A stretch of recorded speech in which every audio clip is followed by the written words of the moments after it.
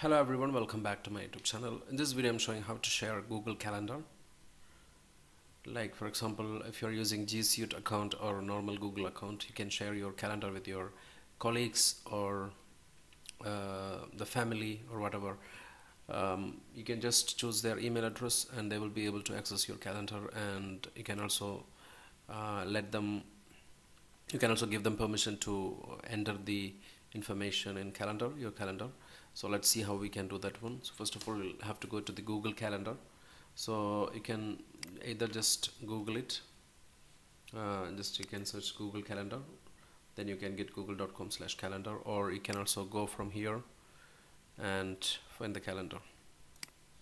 Alright, both will give you the same result. So right now you can see here I have already one calendar which is on my name. This is my main calendar. So what you can do here, you can just choose the calendar which you want to share. For example, I want to share this one. Click on the three dots here.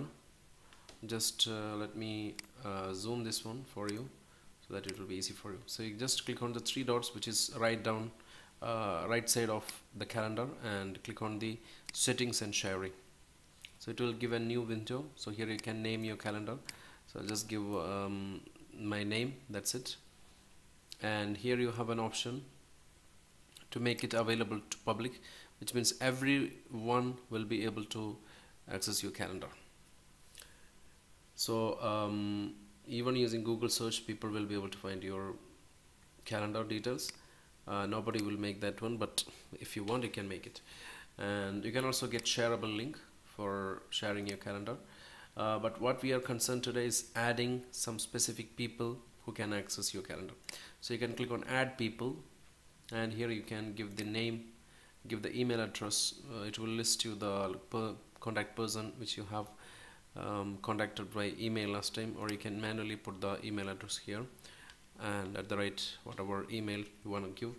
And after that you just need to specify the permission, like they can see only busy or free, so they can understand whether you are free on that time or busy. They will not see what is the details, or see all event details. They can see all the event details, or make changes to events. So if you give this permission, even if you put something on calendar, the manager or whatever person you give permission, they can change the events, they can add to your calendar.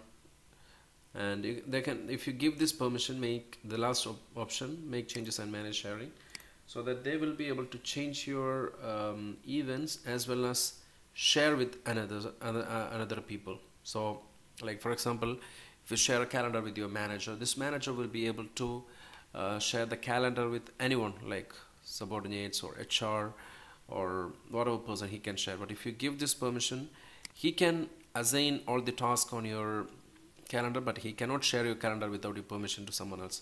So usually you can go with this option, and after that you just click on send. Then it will automatically save the settings. So this particular email should be able to access your calendar and should be able to put the entries on your calendar. Alright, this is how it works, and anytime you can remove them, and also you can change the permission here. Alright, like for example, I just don't want to put anything on my calendar or change any events, so I can just give them free and busy time. Alright, I hope this video was really helpful to you. Thank you for watching. Subscribe to the channel, click the bell icon for notification. Take care, goodbye.